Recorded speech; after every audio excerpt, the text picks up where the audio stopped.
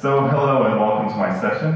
I am Vlad and I have been doing the Bitcoin Takeover podcast for 3 years. Initially I was planning to do a presentation about explaining Lightning in a way that even a 10-year-old can understand it. But Jeff Fulmo basically challenged me when I was supposed to get a passport in 3 days, and to get the passport that fast I had to get a letter from the conference organizers and justify the emergency. And he made up a title of my presentation like this one, Lightning Network from Traditional Media to Podcasting 2.0, and I took it as a challenge. I said, okay, I'm going to do this. At least I'm going to learn something new while I do it. Obviously, for those watching on video, this is on Lightning Hack Day in Istanbul, February 25th to the 28th. And you're watching me, but possibly you don't know much about what I do. I started a podcast in 2019. It's called Bitcoin Takeover. I've been writing about Bitcoin full-time since 2017. And I've given 50 magazines at this event. I know that 2 of you got it, 3 of you didn't. So I'm really sorry. There are going to be more opportunities for you to get them. Yesterday I was caught by surprise because I was supposed to get them today, but they brought them earlier by 1 day. I couldn't carry them to the hotel room. So I said, okay, I'm going to give them all today. So I get, without breaking my back, I get to the hotel room. So yes, why start a podcast in 2022? And we have this situation with Twitter Spaces, which are a big competition to the concept of podcasts. It's a lot easier to just get on Twitter and talk to people. You get into some sort of group chat, and you can raise your hand, you can intervene, but from my experience, it's very low quality.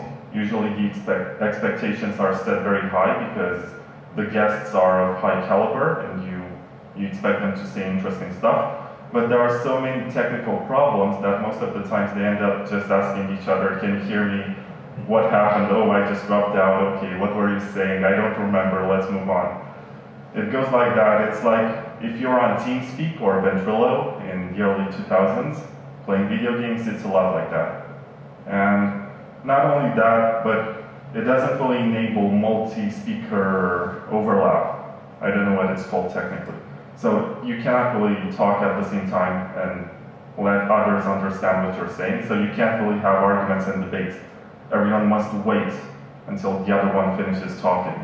So the pacing is kind of destroyed.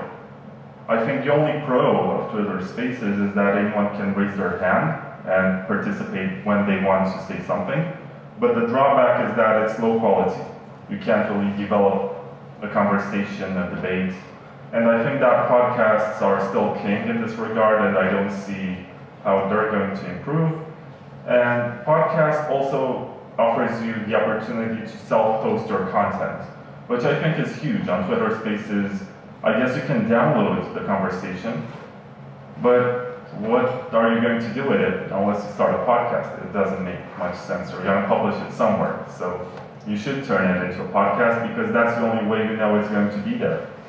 With self-hosted stuff or YouTube and Anchor, which is like the YouTube that's owned by Spotify and is only for podcasts, these services are going to ban a lot of content. When I first started Bitcoin Takeover in 2019, it was still during the time when YouTube was banning stuff related to Bitcoin. So I decided to rent servers and publish my podcasts on them. There's the trade-off of latency because the servers are based in one place and somebody from the other side of the world is not going to be able to access them very fast, which I guess Anchor is better at because they're based in multiple places and jurisdictions. But we are in Bitcoin and we like to self-host stuff, we like to own stuff, and even if it's just podcasts and digital content, it's very important. And if you want to go full Bitcoin spirit, you have open source tools that are free that you can use for your podcast. One that I use is Podcast Generator, which is kind of a tragic story because the software is good, but it's no longer maintained. It's been abandoned. It has all the features, it works. There's nothing for me to complain about it, but the developer just gave up on it, passed the admin keys to somebody else who also abandoned it. So it doesn't get any updates, but it works. and it gets my RSS feed on all platforms like Spotify and Apple Podcasts, and also get a free player. So you can use it, for example, you can open the website with Tor, and you listen to the podcast with full privacy with no signups, and you can even download separately for offline listening.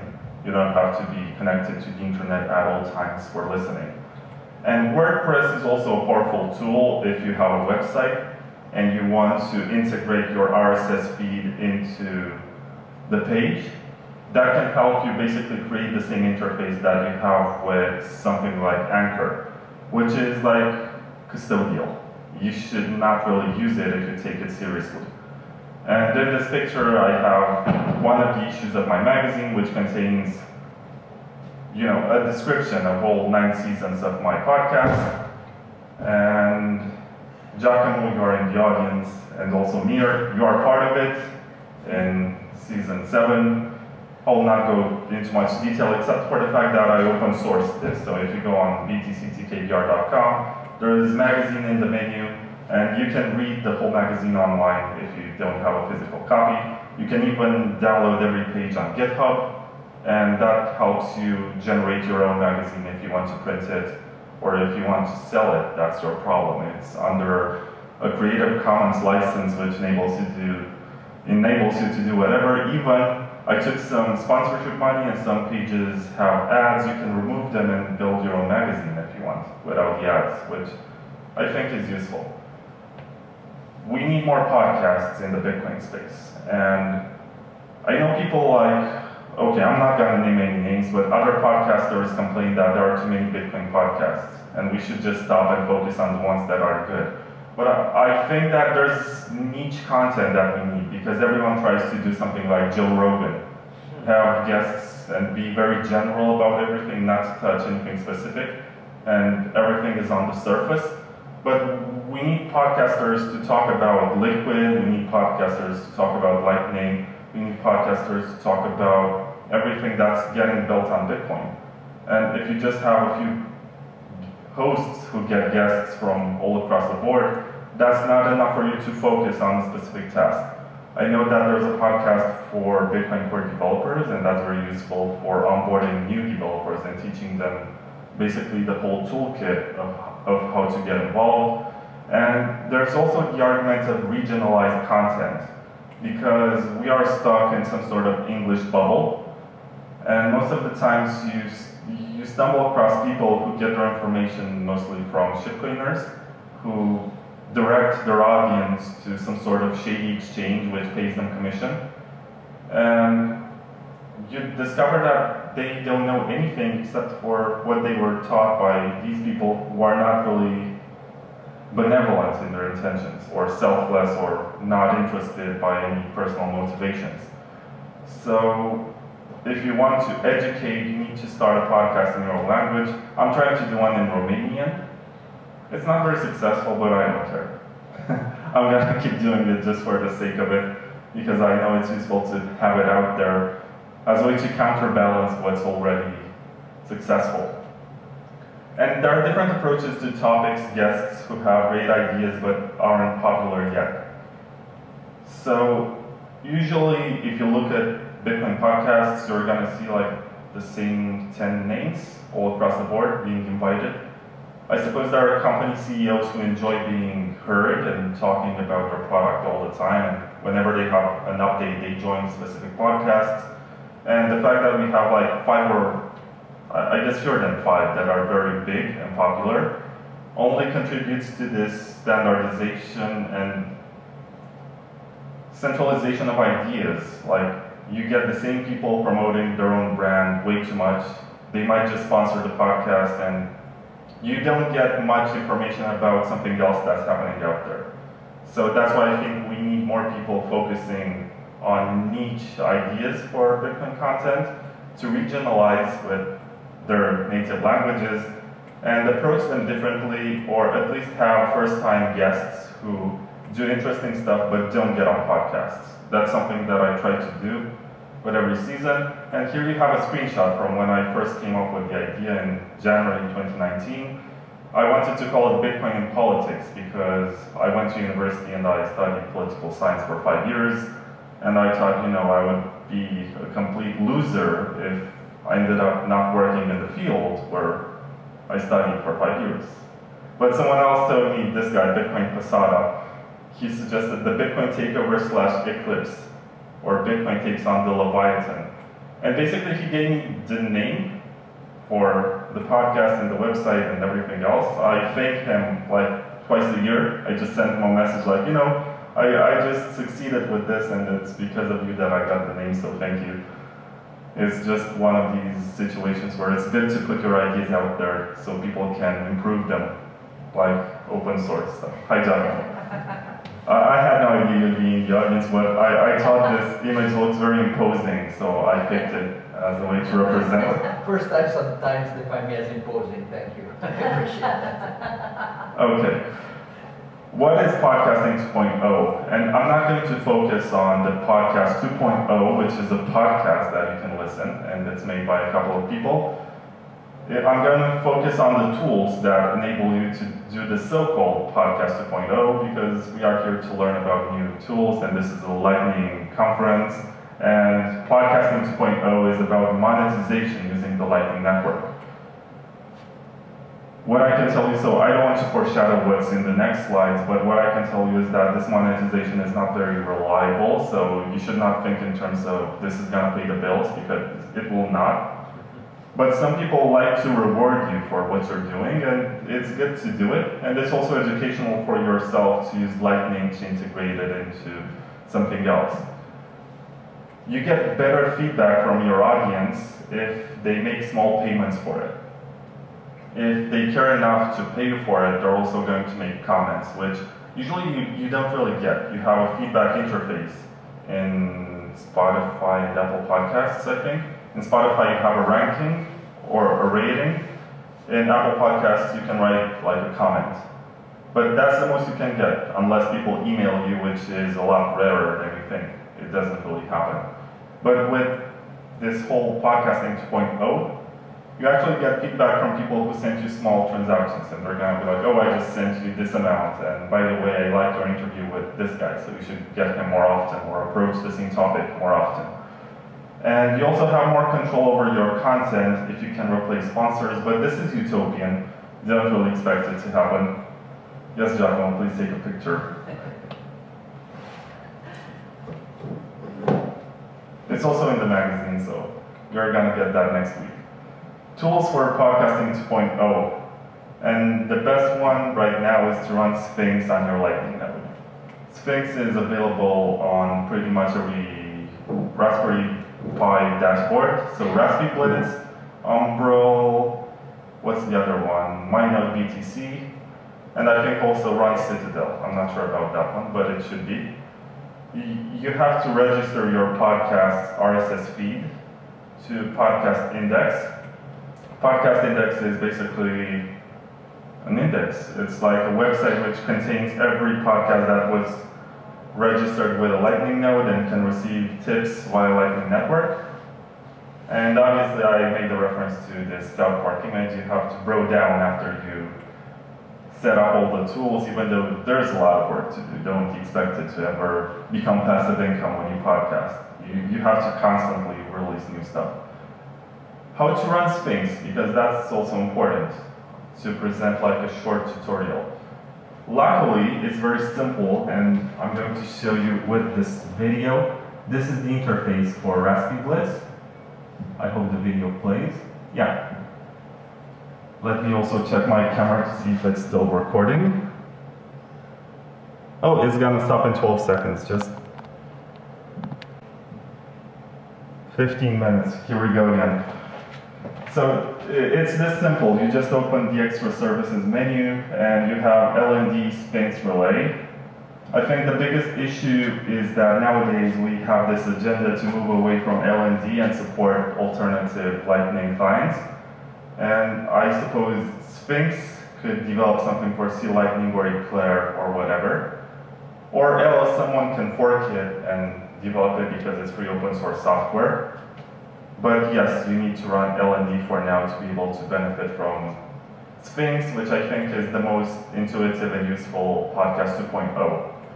On RaspiBlitz, it's installed like this. You just press space and tick this box, and that's it. On Umbrel, you install, because it's a lot like the Apple interface.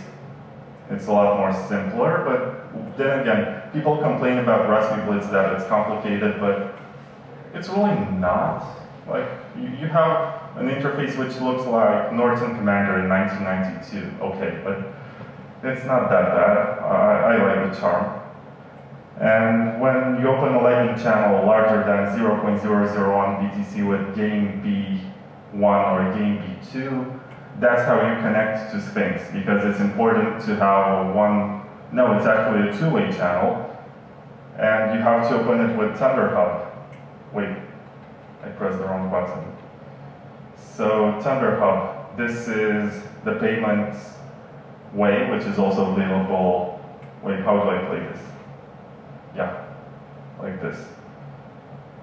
So ThunderHub is here. You have to also enable it in your node to make this channel opening that's going to have like an amount, what do you call it?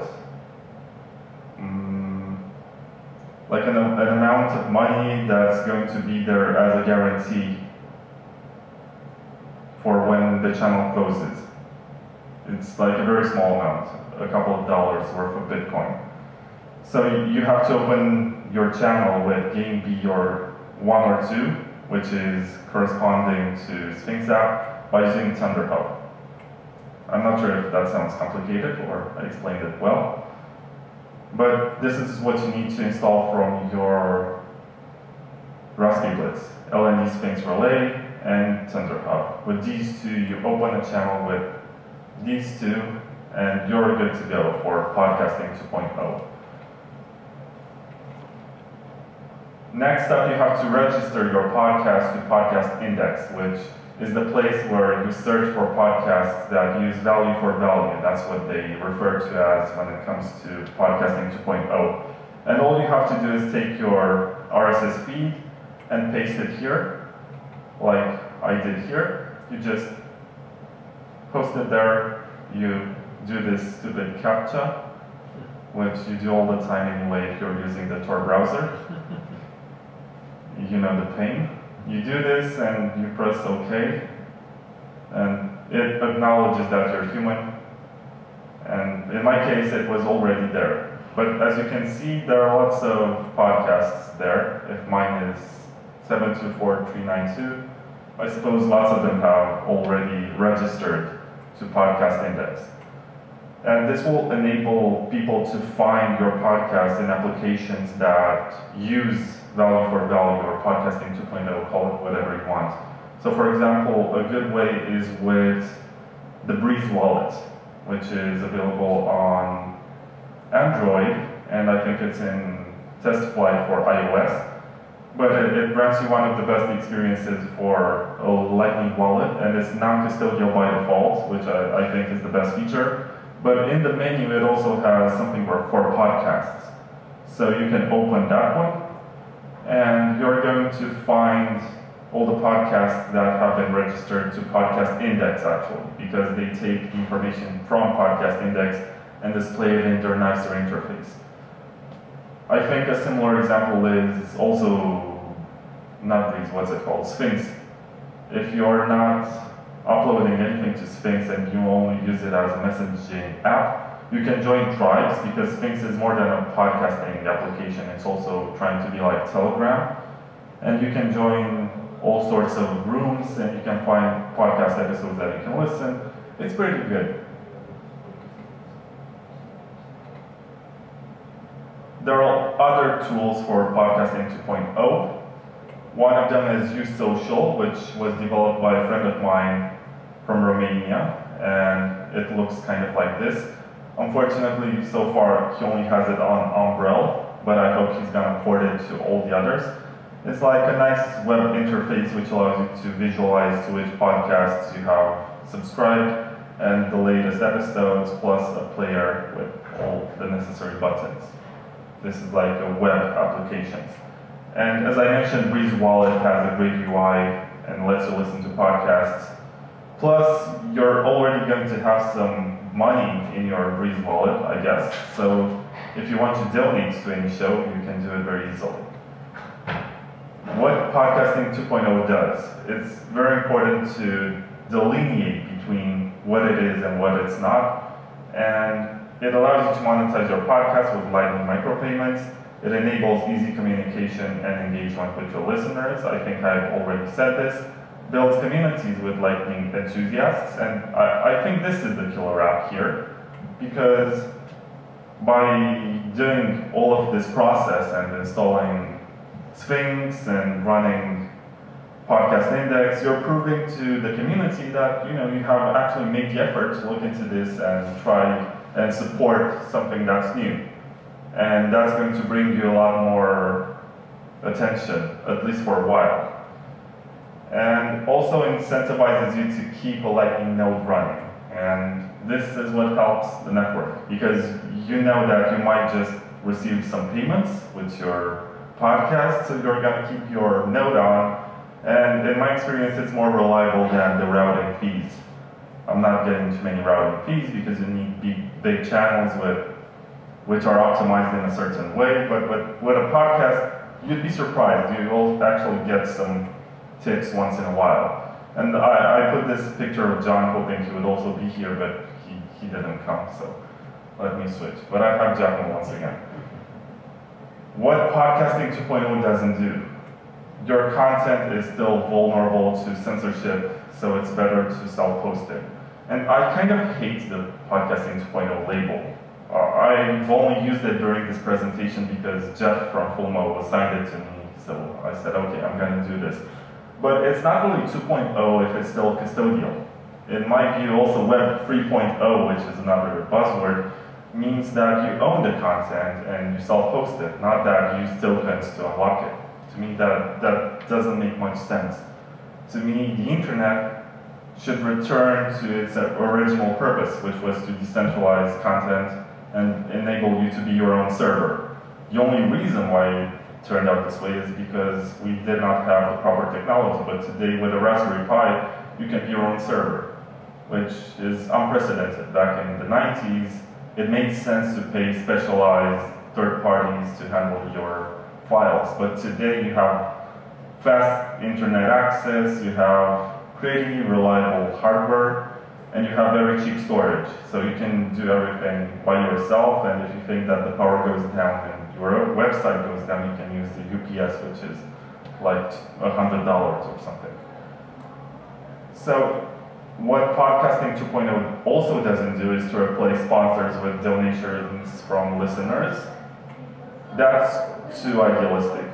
I don't think this is going to happen too soon unless Lightning explodes and everyone uses it. But even in this situation, people still prefer to listen from Spotify as opposed to Breez or from Sphinx. It's just the way it is.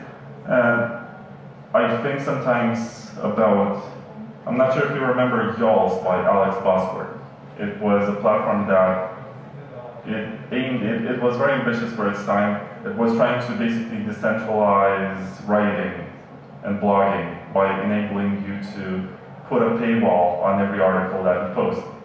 But the problem is that you create a money system and don't really incentivize high quality stuff to come to you. I think content comes first and the money comes after it. It's not the other way around. It's not that the money is going to attract the best content. You need to actually develop something really great and the money will come later. I think, to me, that makes a lot more sense. And the number of Lightning users and Podcasting 2.0 listeners is always and will be for a while smaller than traditional podcast users and listeners. Don't expect your podcast to grow too much in terms of audience just because you installed Sphinx on your node and you registered to Podcast Index, you post about it on Twitter, and people are going to be like, oh yeah, this is really great because you care about Lightning, so let me listen to your episodes. But don't expect anything spectacular from it. It's nice to have feature, but it's not something that replaces everything that you have built. Maybe in the future it's going to be bigger, but for now it's very niche and very nerdy, and it doesn't really make much sense, right? Because you can find the same content for free, but you choose to pay for every minute that you're listening on a different platform. Like, most people don't really want to pay for something they can find for free elsewhere, which is why ads are not going away anytime soon, and you can see that I have 3 of them during my shows. I have Old Toro, thank you Joshua, and Wasabi, thank you very much Adam, and Bitcoin Reserve. Thank you Nick from Bitcoin Reserve. What needs to be improved about podcasting 2.0? Because it's still very rudimentary. If you want to install Sphinx, you have to go to GitHub and follow this guide. Basically, my presentation was trying to simplify this process. And most people are going to see this and be like, screw this, I don't need it. I'm going to go back to what I know from my Spotify interface and leave this for later when we're going to have something like an app that you download on your phone, you point to your podcast, and that's it. I think that's what most people expect. And we need easier self-hosting of podcast episodes and generation of RSS feed directly from your node to avoid censorship. To me, this is like the whole point. 2.0 doesn't make much sense unless you own your own content. If it's still your third-party owned content that you put somewhere else for people to listen and tip you, then it's just a gimmick. But if you manage to self-host your content on your node, then that's the true revolution that we need for podcasting. You also need better UI, UX to onboard non-technical people. As I said, if it can be done with an app, I guess most people would prefer that as opposed to installing a couple of applications on your node and following this guide, which people are going to be turned away when they see this. Plus, installing a specific application like ThunderHub, where does it say? Yeah, it says here. You have to open it with ThunderHub because that's the only one that supports pushing. That's not really ideal. If you cannot use basic LNZ or run the Lightning and you have to use something specific, most people will just stop at this step and be like, no, this is not for me, bye-bye. I'm not going to try this at this time until it improves. And it would make sense to port the applications to C Lightning and Declare because, you know, as we have discussed earlier, @Lightning on Twitter is not really the Lightning Network. It's just an option, but should not speak for the entire ecosystem. And also have a shameless plug. I have this magazine, which some of you have received yesterday, some of you haven't, and I'm sorry. I'll try to bring more next time. I had no idea it would be this successful, or had no idea how many people would actually show up. So to learn more about my journey in podcasting, you can read the second volume from the magazine. And it also documents stuff like the gears and software that I used for recording, how I approached podcasting, and how I got the guests. And if somebody wants to start, I guess this can be useful, because it's intimidating. You think that all you need is a USB microphone and Zoom to make calls, but it gets more complicated and you have lots of roadblocks. You know, technology was supposed to make life easier, but it really doesn't. You run into a lot more problems, and the more complex your setup becomes, the more you need to learn.